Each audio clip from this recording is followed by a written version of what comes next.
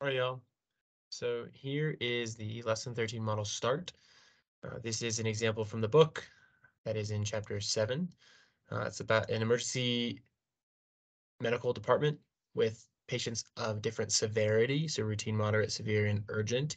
And they show up at different ratios, and they also have different treatment times. So what I'm going to show you is how to build a data table within Simio, and that should help you with referencing different characteristics about each entity type. This is typically more useful than hard coding in the characteristics for each of the entities. The reason why is one, it's organized, and two, if you change information within the data table, like for example in an experiment, then that will be easier to manage than having to go back in and change all of the hard-coded uh, references for the entity information. All right, so in order to build a data table, we're going to go to the data tab. So that's up here. You can see there's already a data table in here, but we're going to create this from scratch. So if you can't see add table up here on the left, you might have to click on schema. So you might be in the content section. So if you go to schema, add table. All right, so if we're going to add the table, let's change the name to say something useful like patient data 2. All right, so I just changed that. You can see that the name changed up here at the top. All right, the first thing that we want to do in terms of creating a field is we want to reference the patient type. So we've created 4 different entities. So let's click on the object reference property, and the drop-down shows entity is one of the options. So I click entity, you can see that there is a new field here. Let's change the name. So down here on the right, under general, we're going to change the underlying name of this column in the table, whereas the display name only changes things visually here. When we reference patient type, we want to be able to reference something that makes sense. Instead of entity instance property 1, let's call this patient type. All right. Now, because this is an entity object reference property, when I click on this, there's a little drop-down menu. I can select all of the different uh, entity types. I think it might go urgent and then severe, so I'm just going to rearrange that. And those exist in here because we created 4 different entity types in our facility. We have 4 different entity types created. So let's go back to our data table. And we're going to add a couple more fields. So let's add in the property dropdown, let's add an integer type for priority. Let's change the name to priority. And then here I'm going to use the 1, 2, 3, 4 to indicate that the severe are the the highest priority rather. Okay, let's also use a property type of expression. Expression is what Simio considers to be mathematical formulas. So we'll do this for our polls or draws from random distributions. So I'm going to copy over some of these distributions that we got from the problem description here. So let's say this is called service time.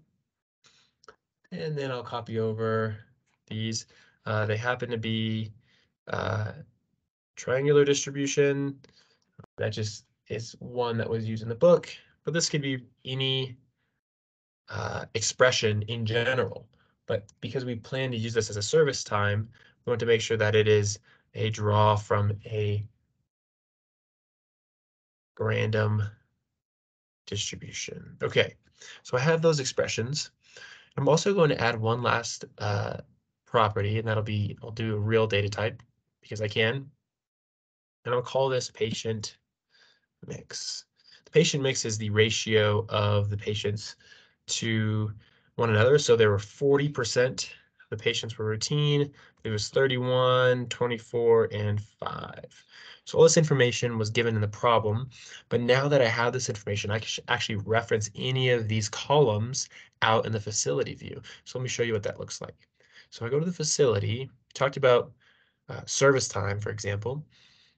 If I select the server block down here on the side, you see a processing time. I can actually just reference what we created. So if I type patient data 2 dot, the autofill here says, hey, look, you have a couple different fields. Let's call this service time, right? So that's what we're referencing. So every time that the server encounters an entity, it will conduct service according to the column service time.